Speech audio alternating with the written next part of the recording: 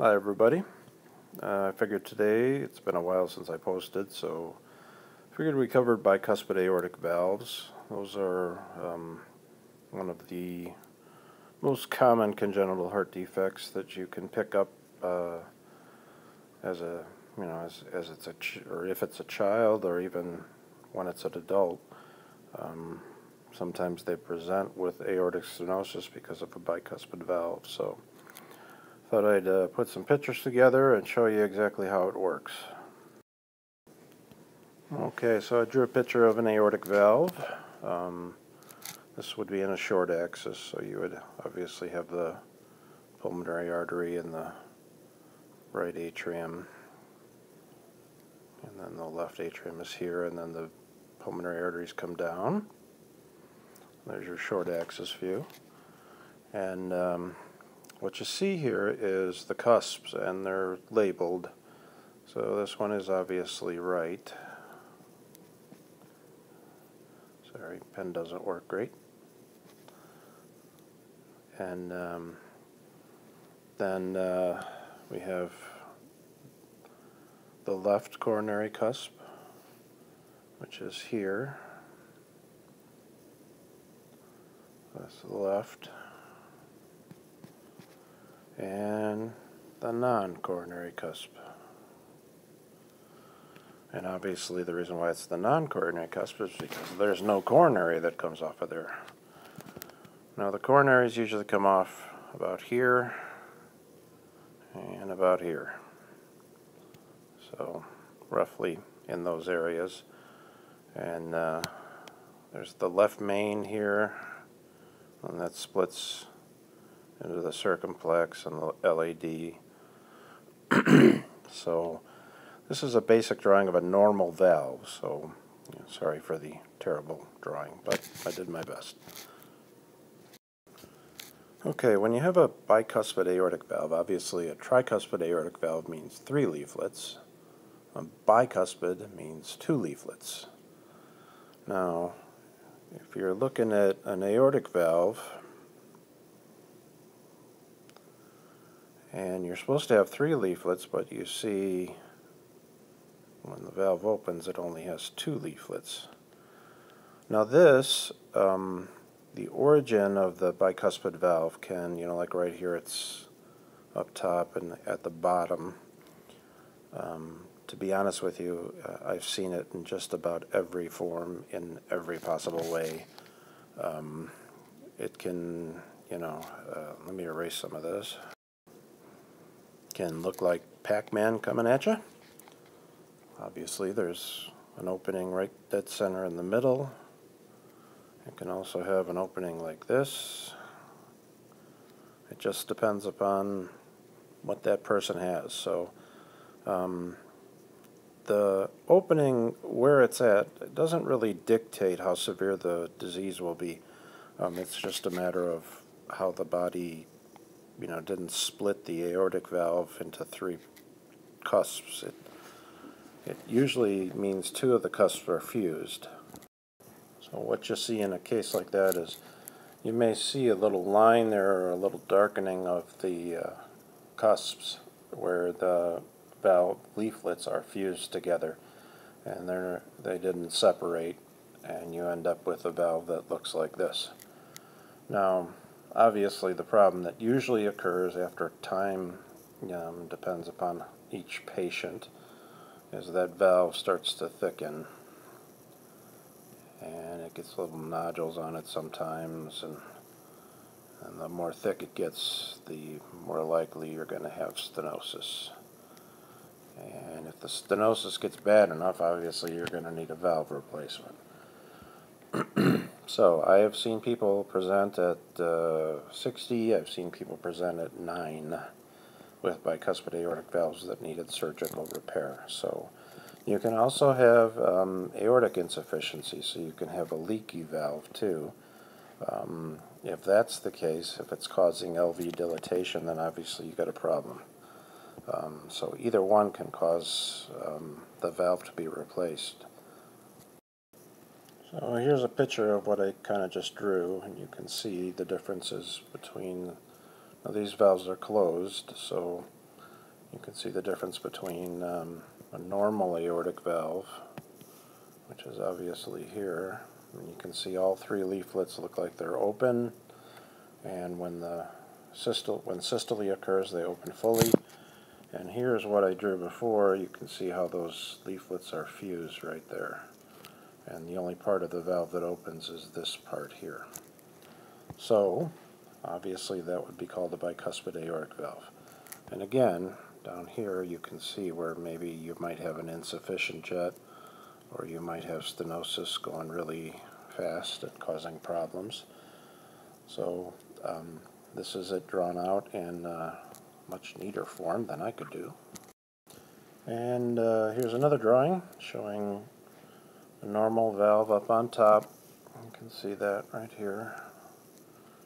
And you can see the leaflets very nicely. And down here on the bottom, as I told you, that you can have a bicuspid valve that is in almost any position. And here it is up and down instead of side to side. So it doesn't usually matter which way it's going. Most valves become stenotic based on the patient, not based on anything else. So, you know, if the bicuspid valve is looking like it's getting thickened and the child is only 4, then, you know, it may not be too long before they have to have a valve replacement. And that's obviously not something you want to do for a young child, but it does happen. A lot of times what we see is they wait until it gets pretty bad where the LV, hopefully you don't get to the point where the LV starts to dilate, but when it gets to the point where, you know, you're starting to see symptoms, and then that's when you want to replace the valve. You don't want to wait until the patient goes into failure. That's a bad thing.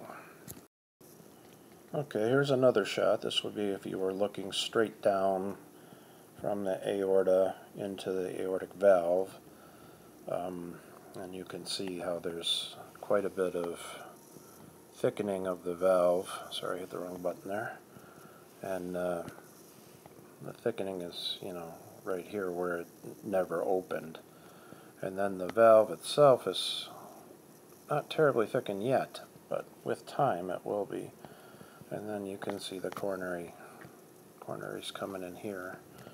I'm not sure which one is which one is what, but that's the coronaries. And just another way of looking at the valve.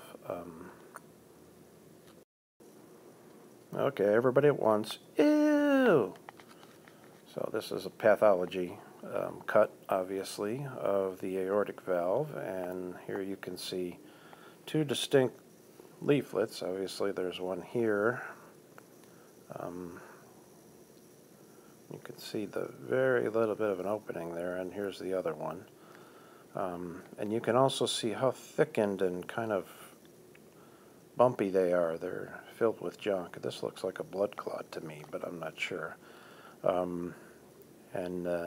When those things happen, when it gets thickened like that, the valve just can't open well, and the patient can present with shortness of breath, chest pain, a lot of different things. This is also a precursor sometimes to sudden death, which is not good. And the pathology shows it, you know, how thickened this valve actually has gotten.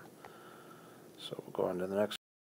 Okay, so I found kind of a nice picture here that shows you how many different ways the aortic valve can be bicuspid. And you can see that there's 6 listed up here, but I'm sure you could always find an exception to those too. They're called Raffi, which is I think a famous doctor, but I can't remember for sure. And they label them LCC, RCC, so it's left coronary cusp, right coronary cusp. So that's the 2 that are fused. And here's the second one is right coronary cusp, non-coronary cusp, which you can see here. Here's what looks like the non-coronary cusp and the right coronary cusp, and those are fused. And I just drew a smiley face. And 3A shows the left coronary and the non-coronary. So non-coronary, left coronary, and then you have type 3B, type 2B, type 1B, which are all variants of that. Sometimes you don't even see where there was a fusion of leaflets. It's just, you just have two leaflets. So that's really a true congenital defect where you have no, there's no distinction between the leaflets. It's just two leaflets. Down here you see an echo. This looks like a 3-leaflet valve, so it's normal like this drawing over here. So go on to the next one. Okay, let's make this the last picture. I just wanted to show you how a thickened aortic valve and how you get these little tiny bumps all over the place, and that's the tissue becoming thicker and thicker. Obviously here's the ridge that is fusing the leaflets together right here, and this is kind of upside down, but this would be the right and this would be the left, right? At least I think so, and then the non would be here. But you can see how the edge of the leaflets is also becoming very thickened. That means that this is the only opening right here in the center of the valve. Should probably have used another color, sorry folks.